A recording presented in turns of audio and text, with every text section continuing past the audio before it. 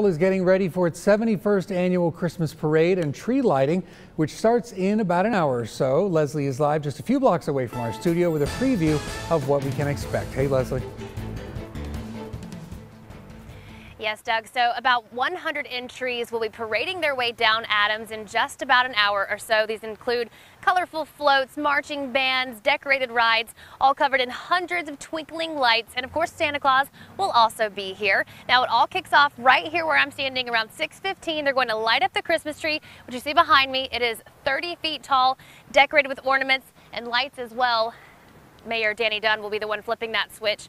And then the parade kicks off at 6:30. Now, here are some things you want to know. The parade route goes from North 8th Street down to 23rd and then turns and ends at Temple High School. So if you are coming down to see the parade or if you just have errands in the area, 6th and 8th Streets are already closed. At 5:45, traffic will not be allowed down Adams Avenue. And then if you want to park in any of the parking lots near Adams, just walk to the parade route. The streets will reopen immediately after the parade, and it is set to go on for about an hour and a half. We will be here. We're going to watch the tree get lit and get into the holiday spirit, Doug.